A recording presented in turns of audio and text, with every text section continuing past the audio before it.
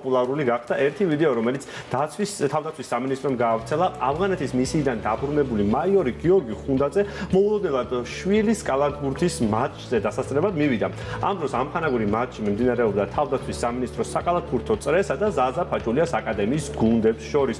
და აი ასე მოულოდნელად ჩამოსული და თამაშზე მისული მამაშვილის შეხვედრის ამ ვიდეოს საკმაოდ დიდი გამოხმაურება მოჰყვა და მაიორი გიორგი ხუნდაძე თავდაცვის ძალებში 2006 წლიდან სპეციალური ოპერაციების ძალებში მსახურობს. ის დღეს იმედის დიდი სტუმარია და მარტო არ მოსულა ჩვენთან თავისი ვაჟიც წამოიყვანა. ბატონი გიორგი და ლაშა ხუნდაძეები არიან ჩვენი დიდი სტუმრები. დილა მშვიდობის და მადლობა რომ დილას ადრე გაიღვიძეთ და გვეწვიეთ და ლაშა შენგან დავიწყოთ ესე იგი ამ შუა გახურებულ თამაში ხედა მამას მოგვიყევი რა რეაქციები ქონდა. გაოცებული ვიყავი, არ მეულოდე რომ ან ღამე ჩამოდიოდა და არ მოველოდი რა.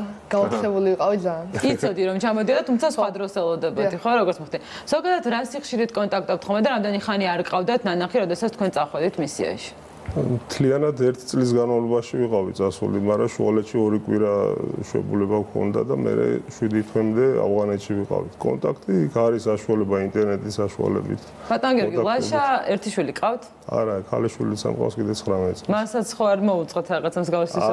არა, თაკომ მიცოდა, ძალიან ძნელი ყოფილა ესეთი რამის დამალვა, დილას ჩამოვედით 10 საათზე და მე საღამოს 6 საათამდე დამალვა ძნელი გამოდგა. ლაშა არის 10 წლის მითხარი ხო? 10 წლის. ნამ კალათბურთელის აღნაგობა გაქვს რომ გაკვირდები და ძალიან მაღალი ხარ ესე თუ შეიძლება ერთი მოგვალ შეთან დაგეტოლები. მე მგონი წააგებ დამარცხდები. არ არსებობს. მე ვარ 20 საბჯერ უფროსი ვარ შენზე და ეგრე ჩემზე მეგობრობამ გაიბარჯა მეგონი ისე მაგარი. დაგე წარმატებებს გისურვებ ანუ აპირებ ხო? ლაშა აპირებს რომ გავყავთ. კი, აპირებს სერიოზულად. სახეზეა და კიდევ 1-2 მეტრი დაგემატებ ამას ძალიან ჩვენ. ბატონ გიორგი, როდესაც ერთია რომ ლაშას ემოცია, როდესაც დაგინახათ, მეორეა თქვენი ემოცია, როდესაც ემზადებოდით ამისთვის, უკვე თქვით რომ ბევრი დრო იყო ხო საათების რაოდენობა და გაგიჭირდათ ალბათ. აი თქვენ რა მოლოდინი გქონდათ ლაშასთან შეხვედრისას? მოლოდინი რო ვიცოდი რომ ღამე იცოდა რომ ჩამოდიოდი მე მეგონა და ესეც იყო ვერ მიცნოსავდი რაღაც დაიბურყა გაჩერდა მოლოდნელი ვერ აღიქ მოლოდინი ჩანს ვიდეოში რომ გადავეხვიე ისე ვქენ წამოვართო და გამოვხიზე მოლოდნელი იყო როგორც ჩანს ანუ ემოციაც ვერ გამოხატა იმდენად ისაქნა დაიბურყა რა ჩვენ თავი მოუყარეთ ვიდეოებს მსოფლიოს მასშტაბით სადაც ჯარისკაცები ესე ოჯახის წევრებს სურპრიზს უწყობენ და მოლოდნელად ხვდებიან მათ და მოდი ვნახოთ ეს ვიდეოები კი ვირუსდება, შემდეგ იმდენად გულწრფელია ეს ემოციები, ხო მოდით ნახოთ ეს ვიდეოები.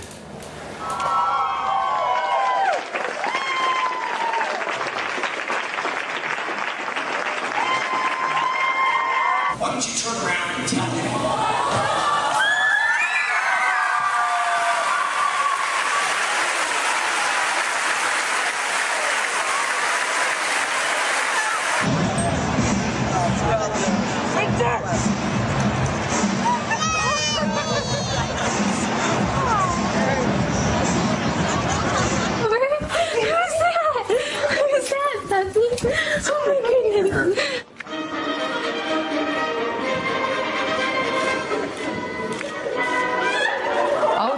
ერთია რომ ძალიან გულის ამაჩუყებელია და ნამდვილად ძალიან გულწრფელია ეს ვიდეოები, მაგრამ აუცილებლად უნდა აღვნიშნოთ, რასაც საუბრობდით კაცის მიღმა, ხო, რომ ძაღლების შემთხვევაში როგორ იმახსოვრებენ ისინი პატრონებს და 1 წლის რამდენიმე თვის შემდეგ როგორი ემოციით ხვდებიან ოთხფეხა მეგობრების თავიანთ პატრონებს. თუმცა მხოლოდ მაგ კატეგორიას ძაღლები როგორ ხვდებიან თავიანთ მეომარ ასე ვთქვათ უფროსებს და მართლაც ახლა გადავიდეთ და ასე ვთქვათ გავიგოთ უფრო მეტად ხო რას ნიშნავს ეს ავღანეთში მიმდინარე მტკიცე ხარდაჭერის მისიაში მონაწილე მეორე ქვეითი ბრიგადის ნაკრები ასეულის სამხედრო მოსამსახურედ ყოფნა.